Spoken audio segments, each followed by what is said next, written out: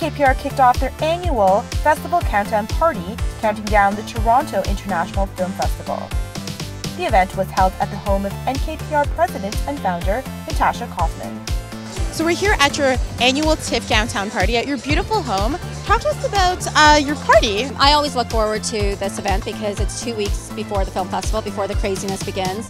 And I always feel like this event is kind of like camp, everybody coming together. And so we're pretty excited that we have MEC as a partner because they've really transformed my backyard into this like outdoor urban oasis with the tent and the canoe and the bike. So it just feels like we're camping in the city. And your agency is so busy during TIFF. You guys have some of the most prestigious events. Talk to us about some of the events you guys are having this year. Well, we're hosting the red carpet for the Hello Magazine party. We are also doing our annual Artists for Peace and Justice event on Sunday, September 11th, where we're honoring Sean Penn. And we're also hosting a special art show with Peter Tunney, who is on our advisory board for Artists for Peace and Justice, and he's generously donating 50% of all of his work to Artists for Peace and Justice, and we have one of his pieces right there, Don't Panic.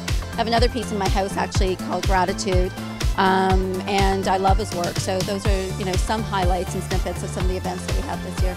You're all about the glamour and fashion, but you're also a big philanthropist, and you give a lot back to charity. Talk to us about the importance of giving back for you. I think giving back for me is what drives me. I think it's what motivates every single thing that we do. So if you think about even Film Festival, I think one of the aspects of festival that I love so much is the fact that we've helped raise over $20 million for Artists for Peace and Justice. We helped build the very first free high school in Port-au-Prince in Haiti, and we were able to celebrate our very first graduating class this year. So I feel that you can have fun and really celebrate the entertainment industry, but at the same time, you really have this incredible opportunity to be able to give back. And our show is all about inspiring the new generation, and you've been very successful in your career. How do you stay humble and grounded through it all? I just think that it's who I am. Like, I think, I have a tattoo on my wrist that says gratitude.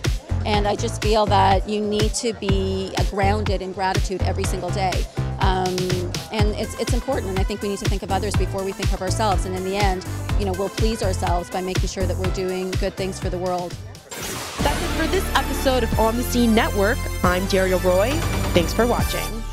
For more entertainment updates, subscribe on YouTube, as well as watch us on AOL and Huffington Post.